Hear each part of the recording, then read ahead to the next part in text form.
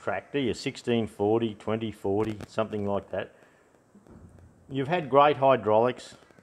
You go and start the tractor one day and you've got nothing, absolutely nothing. So what do? This tractor, if you follow the series, the tractor's been pulled apart.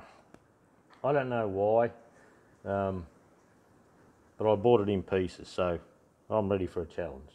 So down the side of the tractor, now if we try and get things in perspective, there's your hydraulic lever, this is your right hand mudguard as you sit on the seat. Come down under your lever. On this tractor that's your PDO speed. Keep coming down, you'll have a foot plate comes through here. So under your foot plate on the right hand side, you'll see this valve here. Now on this valve here is only on the hydrostatic steering tractors. So if you haven't got the big solid black steering column, like we did a video on in the 2030, you won't have this. But all tractors will have this. Now this is your steering priority valve. So that lets pressure up into your steering when you need it. But we're not here to talk about that. We're here to talk about this. Now this valve here, it's our filter bypass valve. Now oil, down here you have your suction screen. You undo that. I haven't done that on this tractor yet. Looks like it hasn't been out, it might be blocked. But you undo this plug, pull the suction screen out and get rid of all your oil. If that gets blocked, you also have your filter, I'll come back a bit, your filter bowl here for your transmission. So just up the side from where your filter bowl is, just come up a little bit, you have this valve here. Now 1.25" AF spanner fits it. You'll need to drain some oil out of your tractor. So if we undo this valve, inside there, can you see that? Oh, barely. You can see a little valve with it has a roll pin across it. So you can hop in with some pointy pliers. Where are we? With some pointy pliers and pull that valve out.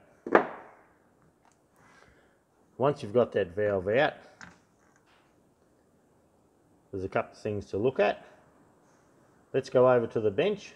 Now you know where the valve is. We'll go over to the bench and we'll just run through how it works. Okay, what's all the fuss about this filter bypass valve? What's the go? Okay, let's have a look.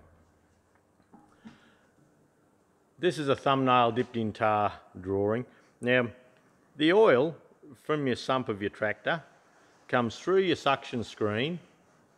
It comes up to the tranny pump. Just screened only, so it hasn't been filtered at this stage. Then the oil gets pumped in the transmission pump. Then it comes down past this filter bypass valve to your filter. Then from your filter, it heads off and it goes up and it does your high-low, your PDO brake, four-wheel drive, that sort of thing. Then after they've used what they need of it, any leftover oil heads off to your main pump up the front. So when I was saying before, you might be driving along thinking, oh, my tractor's going great. Then the next day you start up and you give her a hit up and the hydraulics work for a minute, then don't, or they don't work at all, or something like that. There can be a couple of causes, as in some of these pipes here can crack and things like that. But for the sake of taking an 1.25" spanner and screwing this one out, we can be sure that that's not the problem. Now, when you put the tractor away and it was hot, the oil was thin, it was probably getting drawn through this suction screen up into your pump here, and even if your filter was partially blocked from brakes failing or something like that. The oil may have still been thin enough in a hot state to go through your filter here. When you start up the next day, the oil gets sucked through here, if it can, goes through your tranny pump, comes down here and sees, oh shit, the filter's blocked. So it pops this filter bypass valve open, so I can pop this bloke open, and it bleeds a little bit of oil off for lubrication, and if it's really blocked, it just dumps it to sump. So you can park up, everything will be roses, or you can but just be driving along and the filter will get blocked up enough that this will open up. So we'll just run through what's in that valve. For the sake of, what my point is with all this, is for the sake of popping this out and having a look. It wasn't me, but I have seen a whole arse end rebuilt, and they put it together and it didn't work. And I went and had a look and popped this out, cleaned it, popped away it went, and they spent thousands on that job. So take note and have a look. It's well worth your trouble. All right, so this valve, the oil comes up on the end of it there, and I'm hoping we haven't got too many shadows. And look, a quick test is pop it out, push it with a punch or a screwdriver or something like that, and see how that's moving nice and freely. No trouble at all. That's not the problem in this case. But just for the sake of demonstration, we'll pop this apart, just so you know what's in there and what to look for. Now, the thing I see here that I don't like is, can you see the split there in the roll pin is down towards the valve here? So that means the valve's pushing on a non-supported edge. I'm not keen on that. There's a bit of muck in there, and that's watery oil.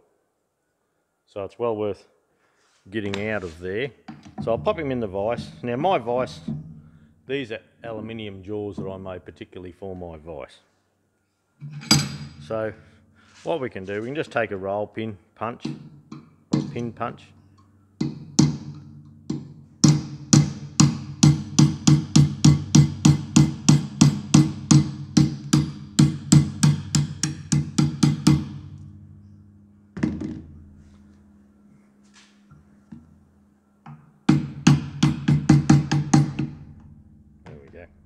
Okay, what do we look at here? You can see where the valve's been touching the roll pin. These break. I have seen these break and one of those ports opens up a little bit. So you can pop that valve out. That's what it looks like. Now we open this here up. That's your spring. Make sure your spring's good. And also check that roll pin. Now that roll pin, it has the gap away from where the spring goes. That's what I like to see. These two lugs here, they locate. So when you come to putting it back and you have your pliers on the end of it to push him in, push him and turn it. And when you turn it, you'll just notice it sort of go clunk. And you might turn it and then you'll just feel it go. You'll just see it drop in that little bit, and that's fine. Without that sitting in that correct place, these ports aren't lined up properly, and whatever you do, don't try and do that 1¼ spanner up until you know that's in properly. Now the 30 series tractors, they had a different setup, and this valve was actually part of, it all come out together. It wasn't in like a separate cartridge as such like this. I have seen many of these with this broken off where people have been playing with it. So look, what we'll do, I'm going to go over and give this a nice wash. A little bit of 600, 1200 sandpaper, and just make sure that's free. What we're looking for is when we pop that in there, that drops in and out under its own weight, just with a light film of oil. So it should just come in and out. So I'll go and wash this. I'll come back and we'll pop it together. Right, I've gone and cleaned this valve up, and I used a little bit of 600 paper just to make sure there was no little bits and pieces in the road. And we'll just put a light smear of oil down.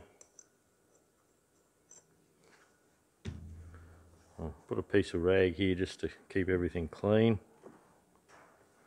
The valve here, we'll drop a smear of oil there.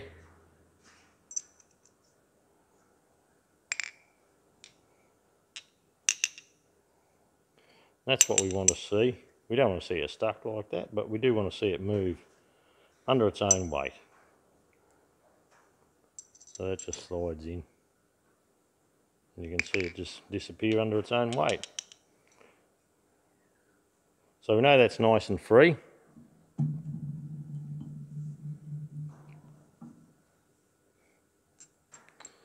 So we'll pop him in here. I'm not sure which way to show you this best. We've got funny light today. Anyway, we'll try and work with what we have. A lot of shadows. So all we need to do really is pop the spring in, drop a little bit of oil down the snout.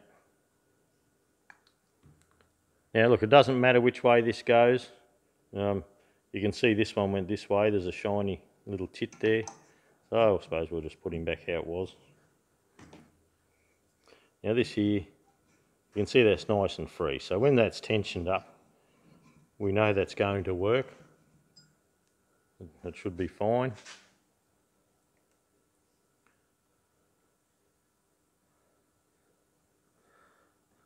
Now we take a roll pin.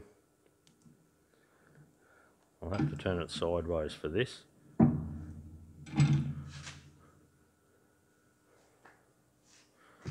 We take a roll pin. Now I put the split side upwards when I do this. So I just get it started there.